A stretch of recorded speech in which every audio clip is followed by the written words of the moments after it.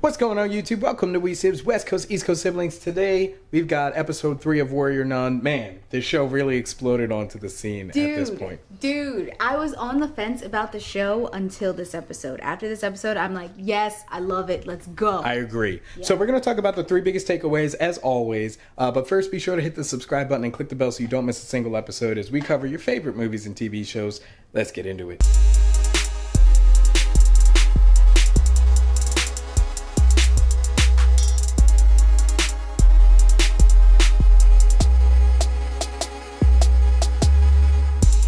I'm still moving into my apartment. Yep. So ignore me as I work on this. So, big takeaway number 1, guys. We have the kind of superhero origin of this episode where we're introduced to the first Halo bearer and kind of how Ava ended up getting her powers and the story of kind of where the Halo comes from. Exactly, and and its origin in that capacity. I like how the Halo has different powers and different effects for different bearers. People. I also think it's really interesting how they're saying that the Halo enhances powers that you already have. My question is, how do you tell the difference between a Halo bearer and a regular human until the Halo bearer gets the Halo? Well, there's only one Halo bearer.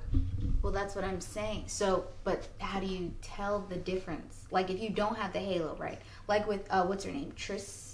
Whoever's the girl in the group who's supposed to get the Halo next. How do they know she was a Halo bearer? Oh, well, they were probably chosen through, like... That's what I'm thinking. But yeah. if they're chosen, do they have some sort of genetic difference that makes them that's powerful? A good point. Yeah, if there's some kind of genetic marker. But that is an interesting point as we look at possibly if these forces of darkness knew that Ava would be the next Halo bearer and therefore maybe tried to sabotage her. We'll get into that with big takeaway number 3. But getting into big takeaway number 2. So biggest takeaway number 2 is that Ava's good old friends, the ones who she was kind of slumming it with, the con artists, Arctech has approached them and basically is like, listen, you tell us when you find her, we'll pay you. Yeah. And so, you know, they're broke and they're kind of conflicted and they're like, well, you know, that basic, you know, being blackmailed obligation. Yeah, and right now they don't have too many ties to Ava. The guy that likes her, he's the only one who was kind of sticking up for her. But as far as the group, I mean, they've known her for a couple days and they need the money. Yeah. So I think this will definitely be something